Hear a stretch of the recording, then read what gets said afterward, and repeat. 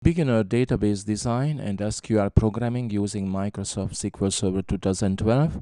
This is Kalman Toth. This is my new book. Should be available in your local bookstore or at Amazon.com. This is the ISBN number, or you can get it searching by my name. That's the fastest way of getting it.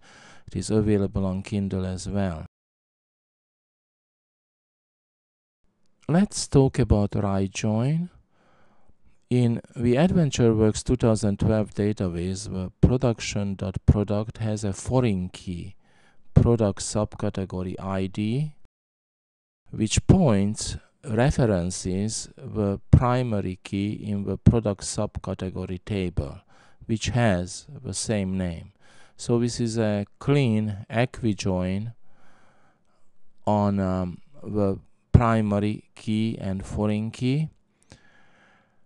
It is a write join to the product table, which means include the non-matching rows as well from the product. And when we do that, when the non-matching rows will be filled with nulls for the product subcategory table, because there is no equivalent data in that table. So let's scroll up until we see some data in both tables. So here we have matching rows. The product subcategory ID, for example, is 12, and if we scroll over, we'll find it somewhere over here as well. Product subcategory ID, it's right here.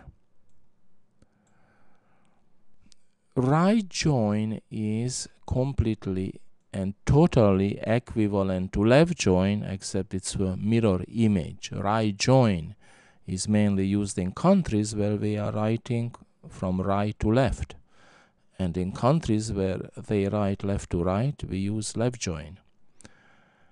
So how do we know that this is a non-matching row, or it just there is a null in that column? Well, if it's a not nullable column, then we can tell. If it's a primary key column, we can tell.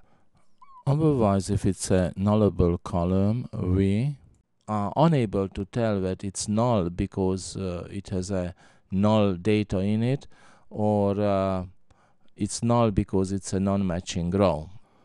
So the easiest way to tell if it's a non-matching row, if we include the primary key column. Now, it is important to do this because we can use to identify non-matching rows based on the null. This is the end of the short demo.